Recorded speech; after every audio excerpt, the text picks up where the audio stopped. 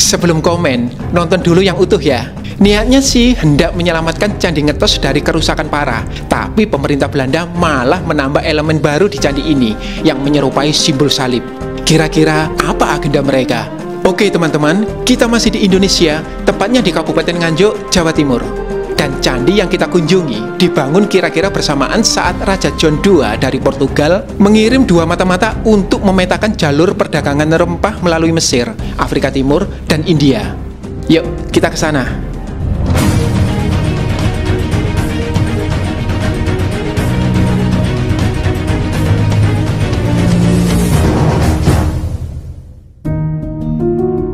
Ketika buku History of Java terbit pada tahun 1817, di dalamnya Thomas Raffles, mantan Gubernur Jenderal Hindia Belanda, mengatakan betapa mengesankannya candi yang ditemuinya di Ngetos.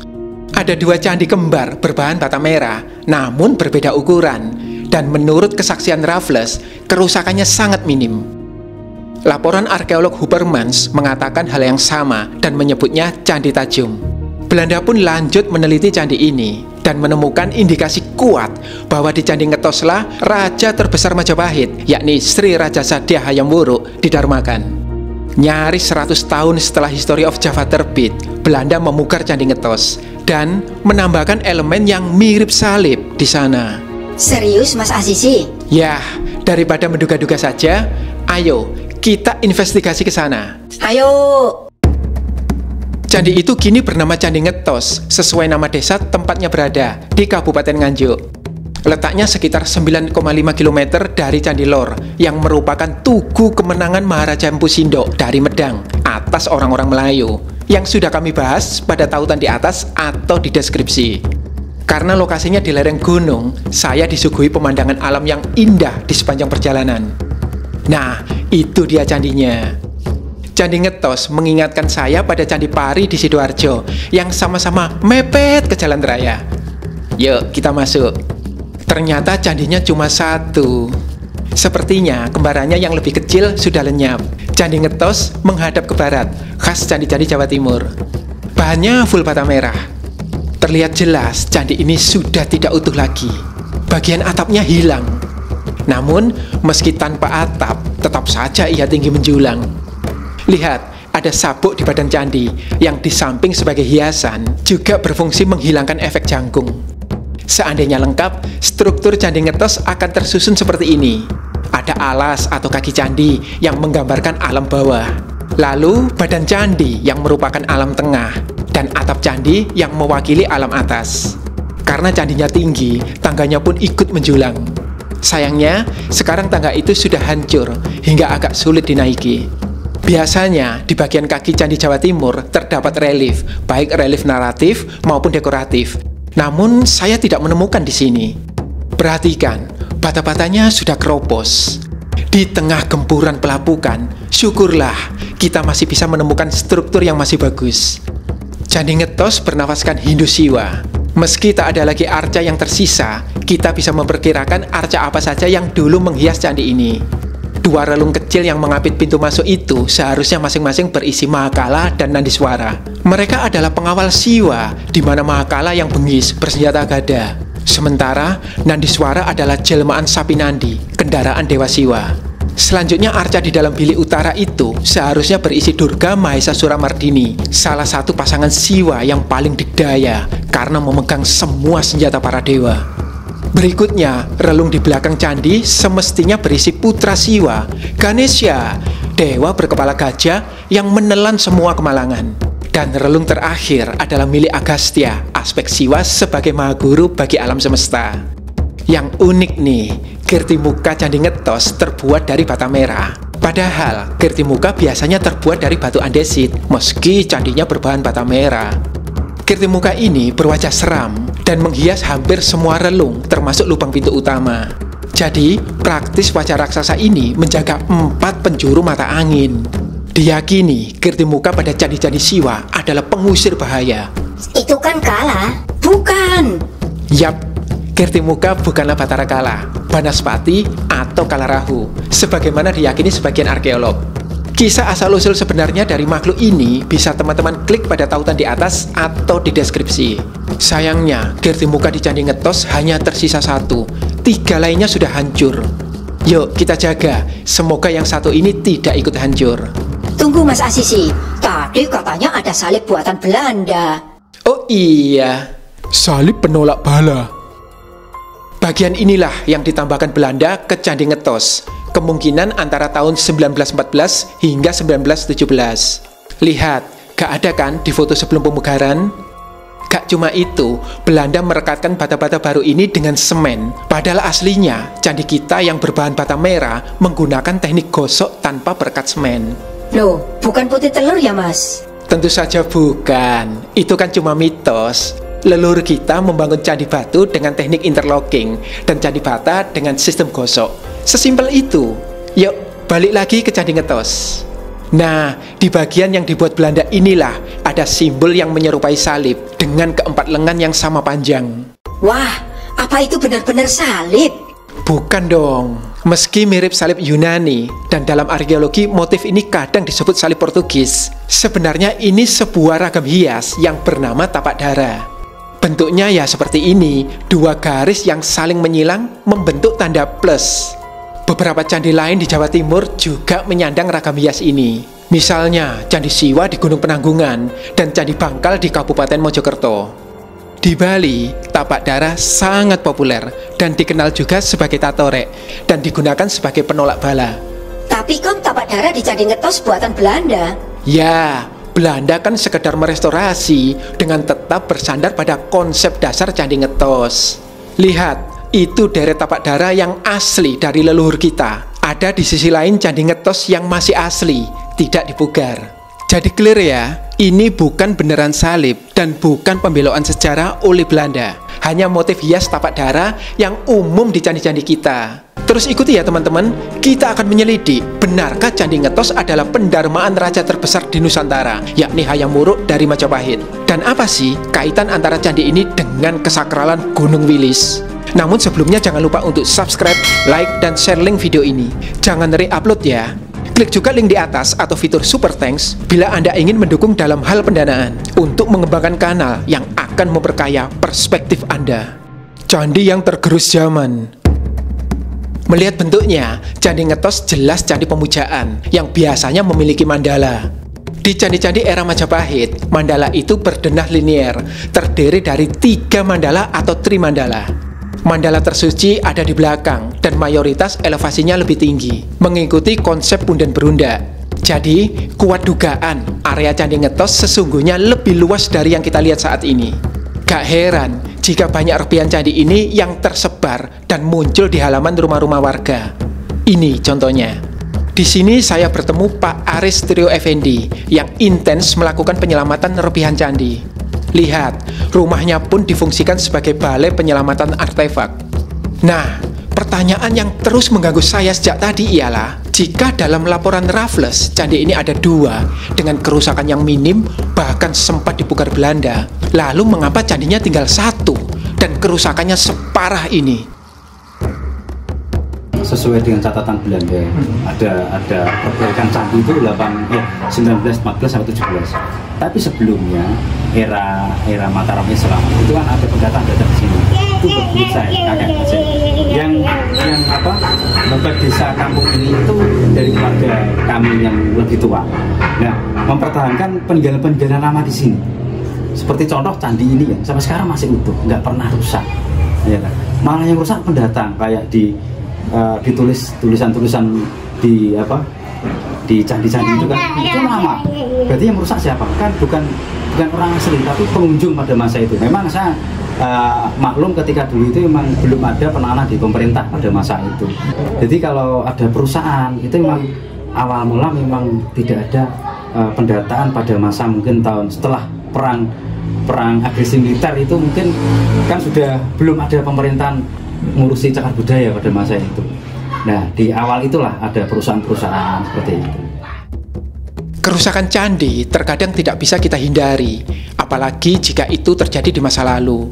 Namun, jangan perparah kerusakan itu dengan vandalisme seperti ini. Tapi Mas ASISI, sebenarnya Candi Ngetos dibangun siapa, kapan, dan untuk apa? Nah, Kesejarahan Candi Ngetos sebenarnya masih samar karena tidak ada inskripsi dalam bentuk apapun yang menerangkan siapa pembangunnya.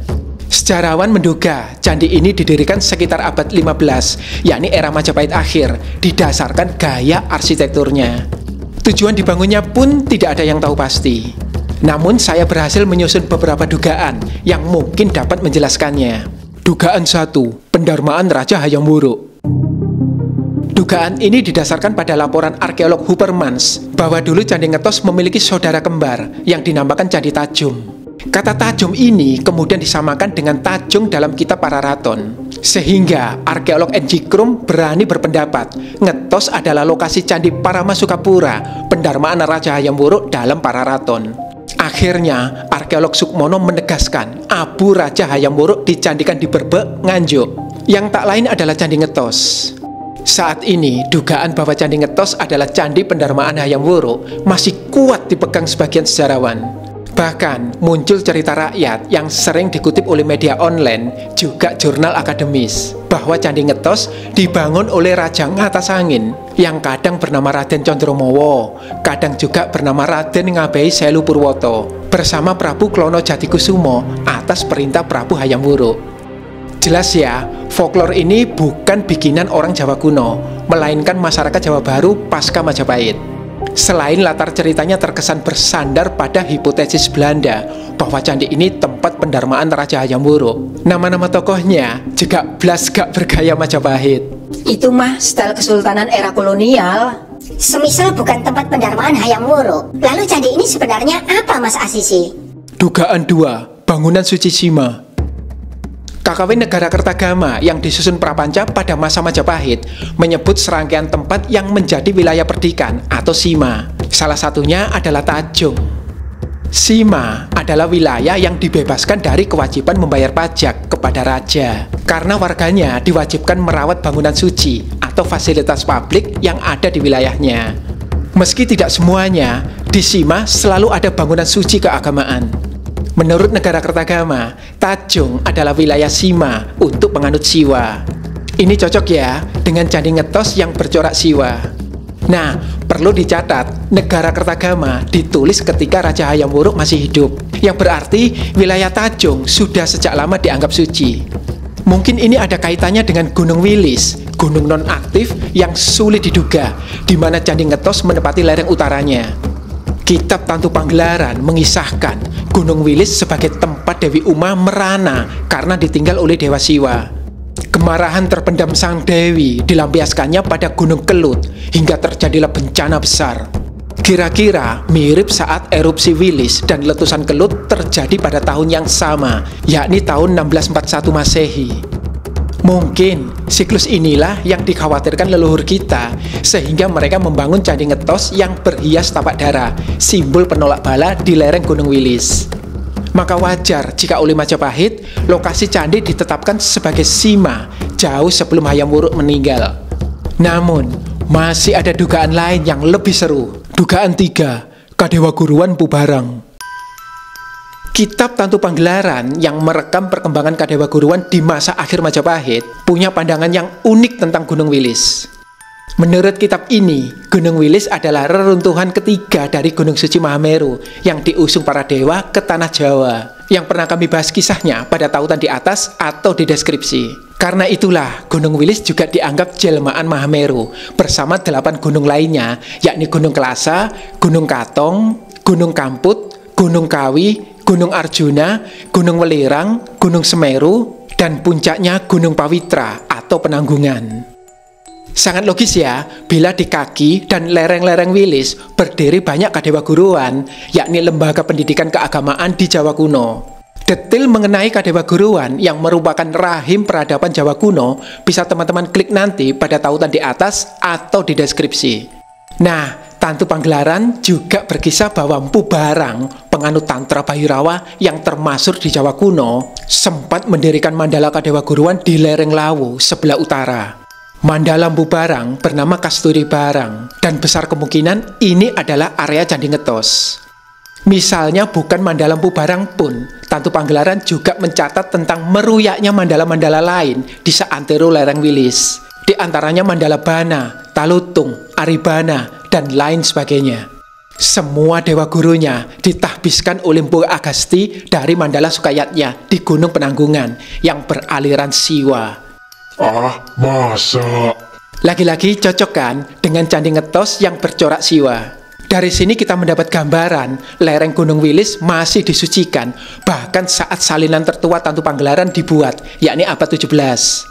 Padahal saat itu Jawa Timur tengah mengalami aneksasi habis-habisan di bawah gempuran Sultan Trenggana dari Demak. Sekarang yuk kita cermati. Dari semua dugaan tadi, hanya dugaan ketiga yang bersandar pada kitab Tantu Panggelaran.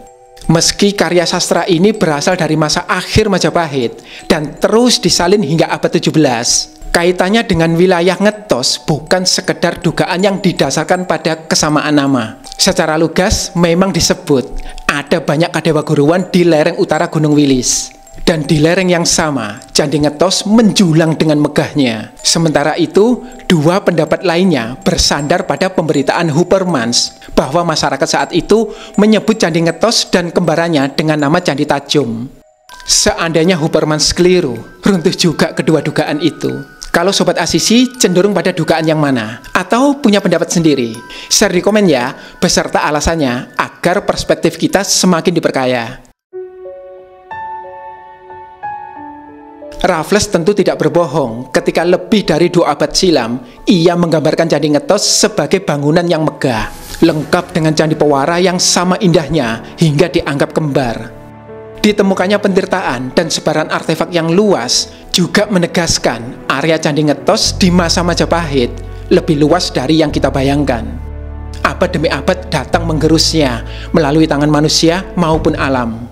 Arcanya raib, atapnya runtuh, dan tubuhnya keropos, menyisakan mandala sebatas halaman sempit di tengah padatnya pemukiman. Keadaan yang serba kurang ini tentu di luar kendali kita. Namun, kita dapat memilih untuk merawat yang masih tersisa dan berbangga akan kegemilangan masa silam. Dalam hidup ini, mungkin kita pun mengalami kekurangan dalam berbagai hal, baik itu ekonomi, ilmu, kesehatan, dan lain sebagainya. Ada yang mampu kita ubah dengan berjuang lebih keras, tapi ada juga yang di luar kendali kita. Semoga Candi Ngetos yang terus berdiri di tengah segala kekurangannya menjadi semangat bagi kita untuk berusaha bahagia dalam kondisi apapun. Karena bahagia adalah sebuah pilihan hati.